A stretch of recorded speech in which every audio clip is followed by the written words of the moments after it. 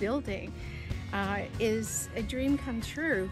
And I can hardly believe it, but honestly, it was this whole community and everybody who supported us, both within the community and outside the community, who have made this a reality. We are so lucky.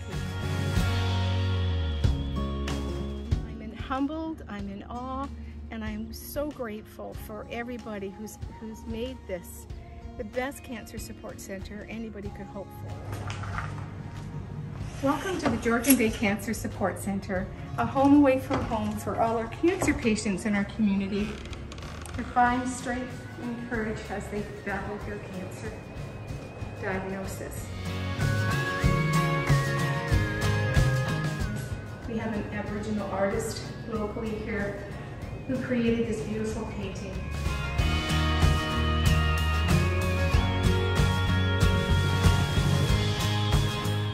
This is the major activity room, multi-purpose. All rooms are multi-purpose. This will be for exercise.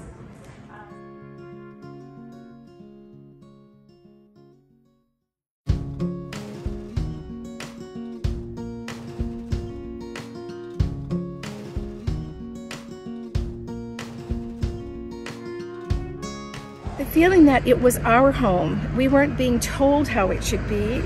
They listened to us. The plans were perfect.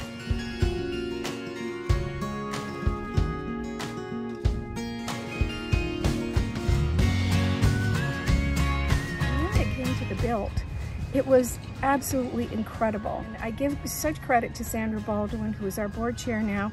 She took on this building project with all her heart and soul and worked with the most amazing team from Royal. And Royal Homes gave us all the support we needed. Anytime we had an issue, they were there for us. They realized our financial challenges and they were willing to work with us, which was just a gift in itself.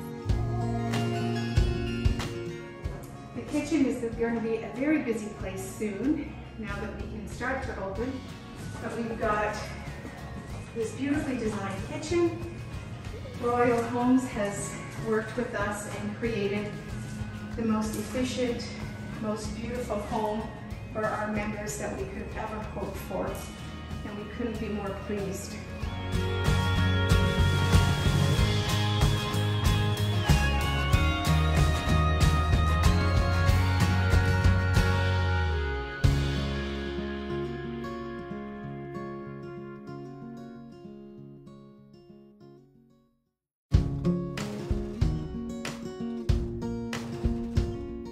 The design of the building allows for so much natural light that it creates this feeling of hope.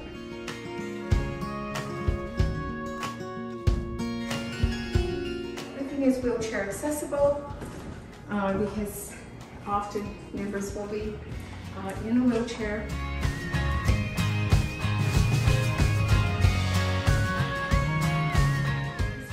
A support room, a quiet room for members who are going through a difficult time and just need some one-on-one emotional support. This will also be a wig fitting room. We are very fortunate to have several donated wigs. We also have quilts in this cabinet that are given to our members who come for the first time and are at the beginning of their journey.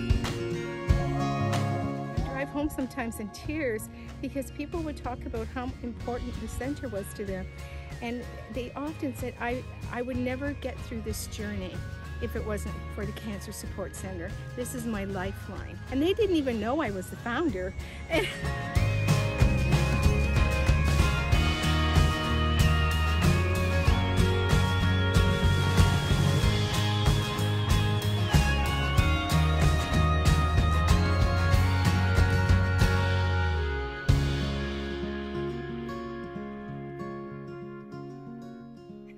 My dream is not just my dream. It's the dream of the community. It's the dream of Royal Homes. It's a dream of everybody who's contributed to this reality. And I am grateful and humble, and I thank you all.